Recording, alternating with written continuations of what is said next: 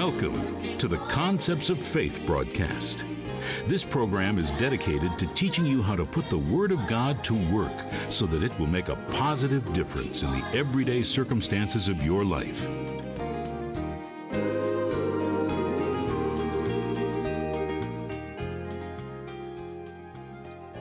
Now, I don't know about you, but I want what God has promised, don't you? If you're going to change anything, you're going to have to do it by faith in the Word of God. I hope for the things that God has promised us. When we speak words, we create images. So we don't see words, but we see images. So when we begin to proclaim what the promise says, if you give, it shall be given unto you, good measure. I call it Jesus 6:38. Give, and it shall be given unto you, good measure, pressed down, shaken together, running over, men shall give unto your bosom. We proclaim that, speak it, proclaim it, in the face of apparent lack. Why? Because it's a promise of God. Now, that promise will do very little in this book to change situations for you. It has to get on the inside of you. Now, remember, Jesus said, if you abide in me and my words abide in you, ask what you will. Other scriptures that Jesus said, he said, pray what you will, say what you will, and it shall be done. It'll work by praying, saying, or believing, or all three. So this is the way you change situations. That's the reason I call it the law of change. If you're going to change a situation, you've got to say something you haven't been saying. I know I've used this many times, and I'm sure when I was here. And that elevator is one of the best illustrations of this. You walk up to an elevator. You don't punch the floor you're on. If you do, you're going to stay right there. You call for what you don't have. You go in on the first floor and you want to go to the fourth floor, you punch the fourth floor. You don't punch the basement. And you call for where you're not. You call for it. Now, why do we do that? Because we believe in that elevator. We know, we have enough knowledge of that to know, and we have experience with it. That we know that we have to punch where we are not. And we have to say things that are not yet manifest in our life to create the image of that. It's in your mouth and in your heart, the Apostle Paul says. So it's first in your mouth, then it gets in your heart. The more you say it, the more you believe it, the more you believe it, the more you say it. Now, God told Joshua, let not this book of the law shall not depart out of your mouth, but you will meditate therein day and night, that thou mayest observe to do. Now, it means to observe to do, that means to sort of see it, doesn't it? Somebody said, I observed that. Well, it means essentially they saw it.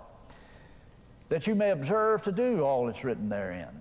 In other words, if you speak the word long enough, get it on the inside of you to where it abides in you, then you will know and be led by your Spirit how to cause the manifestation of that promise to come to pass in your life. You'll be led by your Spirit to be in the right place at the right time for the right situation. I've seen it happen many, many times. But yet, if you turn that thing around, like most people have done it in days past, and that is, you call for what is. The mountain's getting bigger. I'll never get over it. Dear God, how are we going to get out of this situation? Then you're making the mountain bigger. You're seeing it on the inside as being insurmountable. We'll never overcome it. And the more you say that, the more unbelief rises up on the inside of you. And you know, it's amazing, but some people can destroy their faith in praying when they pray. If you pray and pray what the devil said, Lord, I prayed, not working out, things getting worse. We're never going to get over this situation. Now, how do I know that? I've been there and done that. Don't want to do it no more. The Lord said to me one morning, he said, what are you doing? I said, I'm praying. He said, no, you're complaining. And besides that, he said, I'd appreciate it if you quit coming to me and tell him what the devil said and call it praying. That'll jerk the slack out of your rope. He said, the problem is you pray too quick. Now that really shocked me. He said, you'd be better off studying the Word of God, meditating the Word for a week, a month, a year, till faith comes. Then pray the prayer of faith. The prayer of faith shall save the sick, the Word says.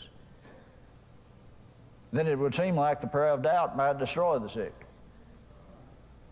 So if we pray in faith, we're going to change some things because it is the law of change, but that must abide in you. It has to abide on the inside of you. And the way you get it in you is by speaking, quoting, and saying what God said in His Word until it comes to pass. And God told Joshua, then thou shalt make thy way prosperous, and then thou shalt have good success.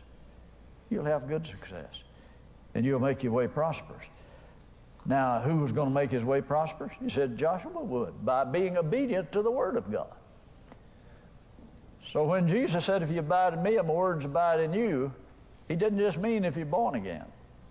If He just said, if you abide in me, ask what you will and it shall be done, we'd all had it made. But He said that my words abide in you. So the word's in your mouth and it's in your heart. It gets on the inside of you. Now let's use an illustration here, the substance of things, that any photograph that you see in a newspaper, if you get close enough to put a magnifying glass on it, you see it's made up of a series of dots. In fact, any printed material is made up of a series of dots. Those dots are rearranged and colored differently, and it produces a photograph. And if you take a magnifying glass and you don't even have to have it in newspaper, you can see it with a natural eye, that you can see those dots there. Well, let's call faith the dots. Now, a photograph may have, say, I don't know, 1,000 dots in it or 500 dots in it. Now, it's how you rearrange the coloration of those dots that creates the image. So let's say that the Word of God is filled with faith, because we know that's what the Apostle Paul says. Faith cometh by hearing the Word of God. But sometimes people think they have a better idea. They're going to rearrange the dots. Well, yeah, I know the Bible says that, but now here's the way I believe it. Yeah, you're rearranging the dots. We speak it the way God said it, and it causes faith to come. When anyone says, I know the Bible says that, but here's the way I believe it, or here's the way I take that, they're casting out the Word in favor of what they believe. Now, if you've been taught wrong, you're going to believe wrong. There's no doubt about that. Faith cometh by hearing. Whether you're hearing the Word that's right or hearing the Word wrong, faith will come. If you go back to Hebrews 11:1, so then, said, faith is the substance of things hoped for, it's the evidence of things not seen. Faith is the substance of what you hope for. It's the evidence of what you can't see. Where does the hope come from? Word of God. Where does fear come from? Words of the devil. Or something contrary to the Word of God. Now, Job said, the thing I greatly feared has come upon me. He didn't just fear, he was highly developed in some stages of fear. And we found out that it came to pass. But if we will proclaim what God said, it causes faith to come, and it gets on the inside of us. Now, Jesus said it this way in Matthew chapter 12. He said that the kingdom of, let's go back to Matthew 13. Kingdom of God is if a man cast a seed into the ground. The seed should spring and grow up, and he knoweth not how. For the earth bringeth forth fruit of itself. Now, in the parable of the sower, the soil was allegory of the heart of man that will produce whatever you plant in it, whether it's right or wrong. So you must be careful what you plant in your garden. How many of you know that? Now somebody said, well, I'm just leaving, I'm not going to confess the word. I'm just going to leave it all up to God. Have you ever left your garden up to God and see what happens to it? Grow up in weeds and kookaburras and Johnson grass, nothing good to eat. You have to make a demand on that soil to produce, and you have to take care of it. And that's what we do when we take God's word and get it in our mouth. We're planting seeds, and Paul said it's in your mouth, and then it's in your heart. The more it gets in your mouth, the more it gets in your heart. In your mouth and in your heart. So let's go back to the photograph now. Those dots, they can be rearranged.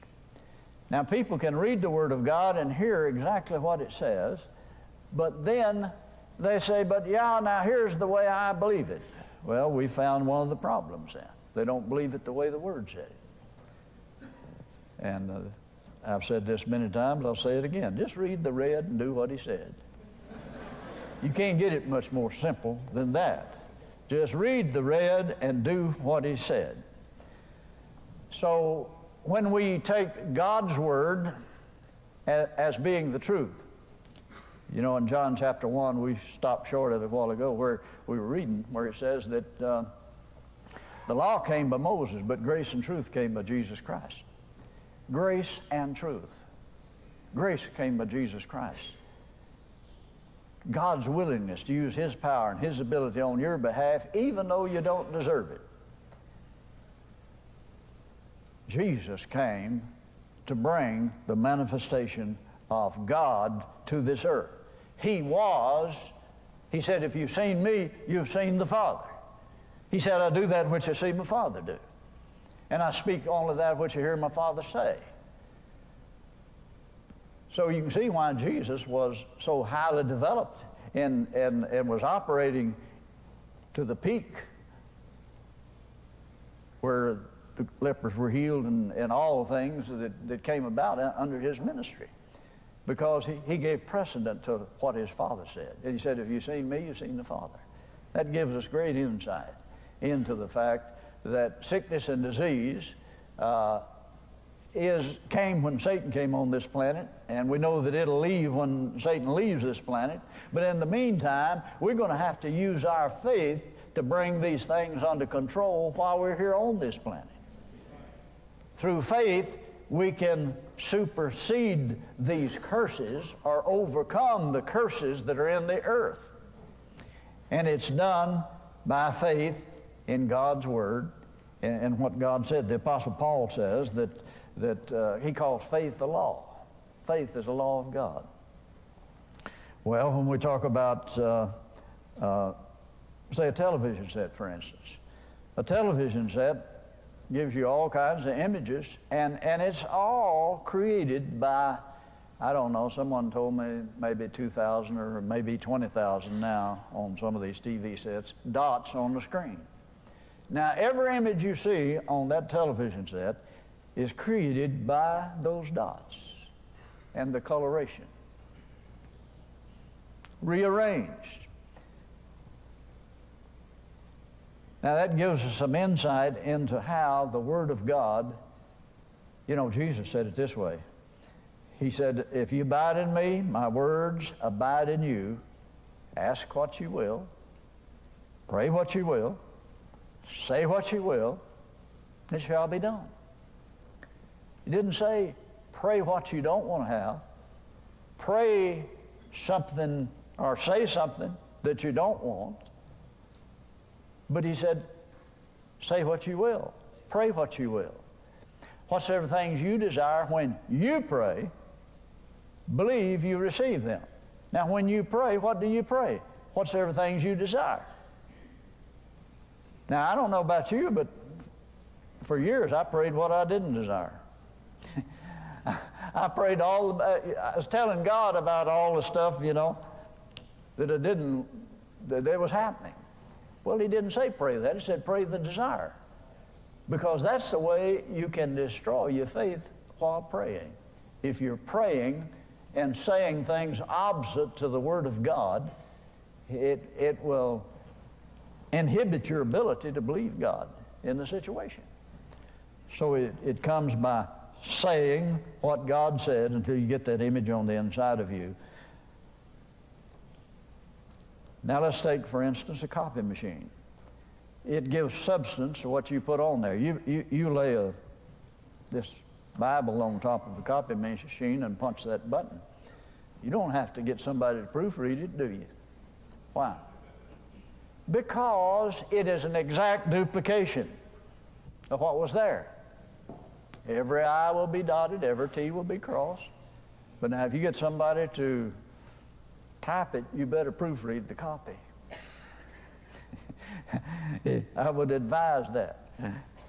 But why? God's Word produces after its kind. It's going to turn out just like God said if we don't rearrange the dots. But when people say, yeah, I know it says that, but now here's what happened to me. When I gave more, my car broke down and I had to overhaul the transmission.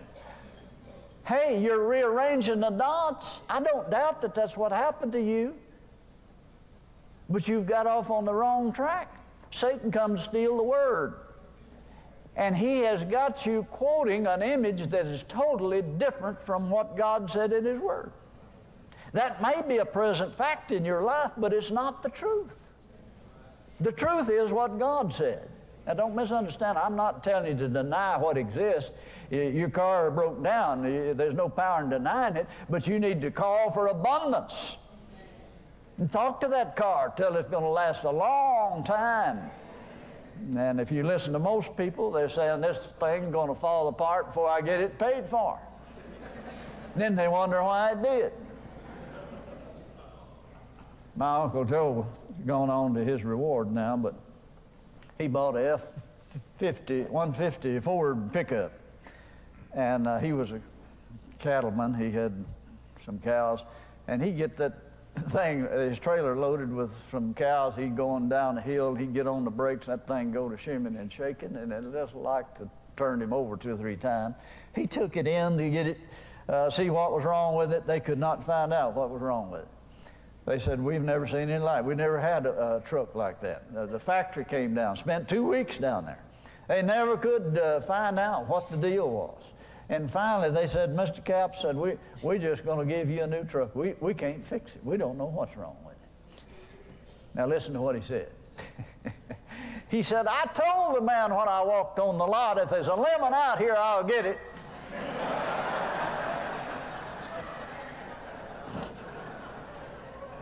Case in point.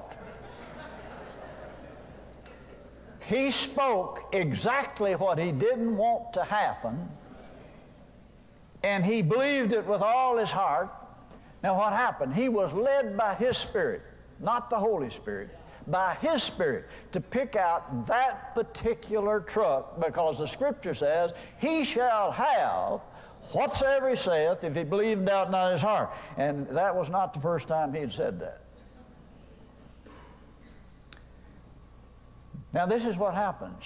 It creates an image. He saw himself getting the wrong truck. He spoke it. He saw it, and I'm sure he said it many times before that. Because, you know, when you get in a negative stream, that's just where you are. They could not find, they never did find out. I guess they junked the thing. They could not fix it.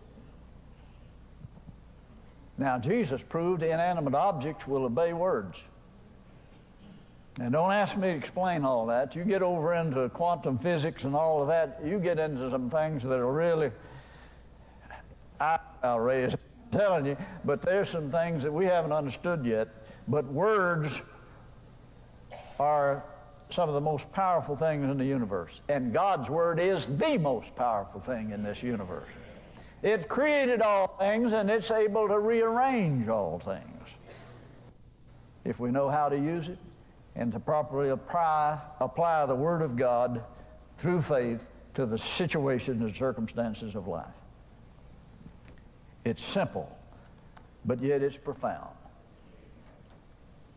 Jesus said, you can have what you say, but he said, most people are saying what they have.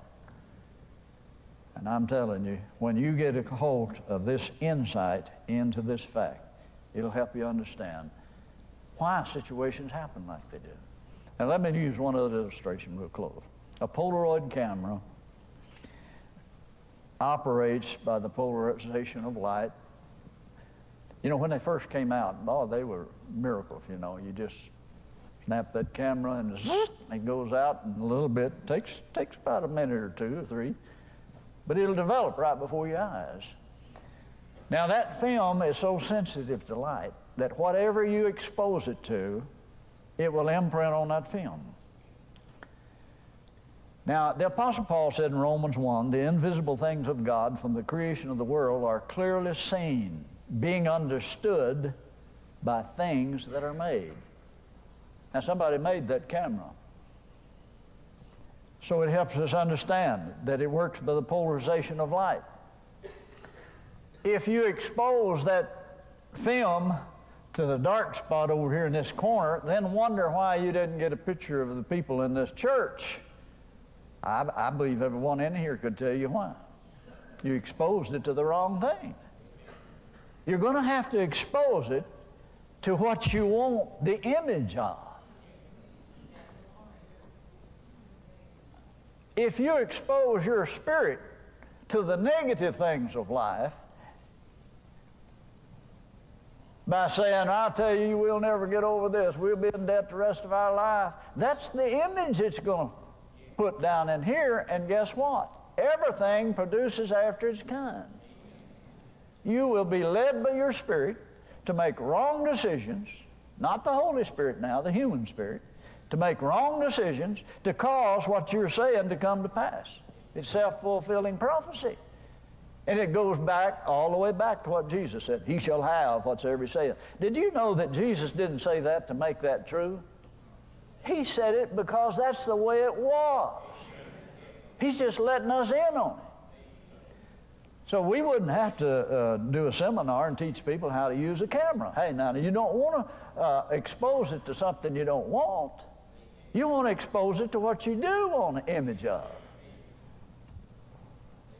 Can you make it any simpler than that?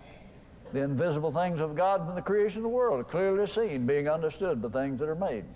And the David said, the entrance of the word bringeth light. When you're quoting the word, it enlightens your spirit and creates an image on your spirit, or what we'd call the heart or spirit, whatever you want to call it, on the inside of you, and you will live out that image. Because you will be led, your spirit will go into search mode. It'll search the avenues of God's wisdom day and night to find a way to cause this to come to pass, to meet the right people, be in the right place at the right time for the right situation. And when you do that, there's no struggle with faith. If the Word abides in you, faith is there. And that Word creates the image. We've all quoted and heard this scripture quoted. You know, delight yourself in the Lord, and He'll give you the desires of your heart. Well, you can take that several ways. But I believe what he's saying is that if you delight yourself in the Lord, you have to delight in His Word. You keep it in your mouth, and it will create, the Word will create the desires in you that are of God. And then your human spirit, in contact with the Holy Spirit, will lead you and guide you to the place to be in the right place at the right time. It's the polarization of light. The more light you get on the subject, the better you can see it. And when you expose the human spirit to the Word of God, you're on your way to success in any area of life. It takes the struggle out of faith when you understand that that Word abiding in you is the light that lighteth you, and the human spirit will cause you to be in the right place at the right time. You ever heard something told me? You hear people say, something told me I ought not have done that, but I did. And yeah, that something was your spirit.